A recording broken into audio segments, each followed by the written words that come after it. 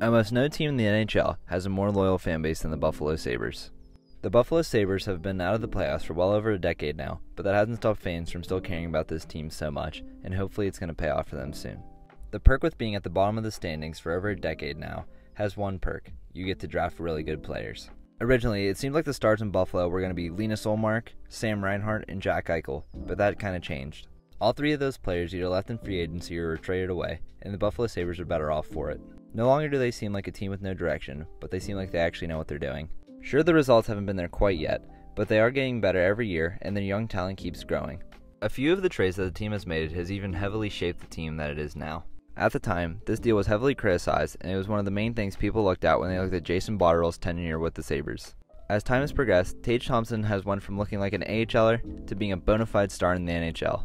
With the rate he's currently producing, he could crack 50 goals and 100 points next year, and it wouldn't even be a surprise. A lot of the deals that Jason Botterill made looked really bad in the moment, but now as time's gone on, we've seen that there actually was a little bit of a plan to it. It just took a little bit. Every player is different, and sometimes it just takes them a little bit more time before they're ready to play in the NHL. And with all their high draft picks, the Sabres have some people that look like they can really break out into full NHL stars soon. The Sabres have the likes of JJ Peterka, Jack Quinn, Rasmus Dahlin, Owen Power, Zach Benson, Peyton Krebs, and then they have some guys who have already established themselves in the NHL like Alex Tuch. The biggest player for this upcoming season though that I see is Devin Levi. The past couple years, the Buffalo Sabres have had a goalie carousel of people like Craig Anderson, Eric Comrie, and Ukko-Pekka Luukkonen, as well as many others when injuries have decimated their goalie lineup.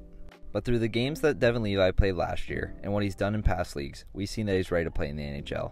Levi was acquired in the Sam Reinhart deal with the Florida Panthers, and he seems like he's going to be the thing that carries the Buffalo Sabres to the playoffs. As long as the Sabres play a little bit of defense in front of him, I really do see him carrying the team a lot. One of the main issues with the Buffalo Sabres is that they have not had a good starting goalie in over a decade since Ryan Miller left. Hopefully now with Devin Levi though, it seems like they finally found their answer. It just took a long time. Another player that I could see taking a big step next year is Owen Power. Drafted first overall just a couple of years ago, Owen Power has really come into his own in the NHL. Each year that he's with the big club, we see him progressing more and more, and I think it's just a matter of time before he breaks out into a full superstar. Having both Owen Power and Rasmus Dahlin in your top 4 in defense is a very good recipe for success. I think this team next year is going to be one of the most exciting and electric to watch. If you look up and down their lineup, there's a lot of young talent that play very electrically. On any given night, it can be a very high-scoring affair for the Sabres, and I think that's going to make them one of the most interesting teams to watch next season. Personally, I still think that there will be a lot of growing pains for the team, but that's bound to happen every season. I honestly feel like this is the best chance that the Buffalo Sabres have had at the playoffs in a long time. The main issue for the Sabres is that the Eastern Conference has a lot of good teams in it, especially the Atlantic Division. Just in their own Atlantic Division, they have to go through the likes of Boston, Toronto, Tampa, Florida, and then potentially battle for a wild card spot with Detroit. Personally, the only way I can see them cracking into that top 3 or 4 is if Boston would have a big drop-off season after losing a ton of people this offseason. Personally, I think that's highly unlikely though, and we'll see them competing for a wild card spot this year. But the issue with competing for a wild card spot is that you also have to deal with teams from the Metro. The Metro has a bunch of teams competing for a playoff spot. The top 3 are going to be locked up probably by the New York Rangers, Carolina Hurricanes, and New Jersey Devils, but after that there's still a couple more teams that will fight for playoff spots. New York Islanders could potentially be in the mix, so can the Pittsburgh Penguins and the Washington Capitals. Above all else, I think that this is going to be the biggest challenge for the Buffalo Sabres to make the playoffs. It's just the other teams that they have to compete against for the spot. Personally, I think this year they could make the playoffs and have a really good chance to. It's just whether or not they can find the luck and squeak in above the other teams. Let me know what you think about their chances in the comments below. But anyways, let's talk about some more players in specific that the Sabres have. Since coming over in the Jack Eichel trade, Alex Tuch has been absolutely electric for the Sabres. He's wanted to play for the Sabres his whole life as he grew up in New York, and you can tell at every game that he plays. The dude is electric on and off the ice and scores big goals for the team. The 2 years that he's played on the team, we've seen him take massive improvements each season, and I think as more players around him develop, I think that's going to be even more so.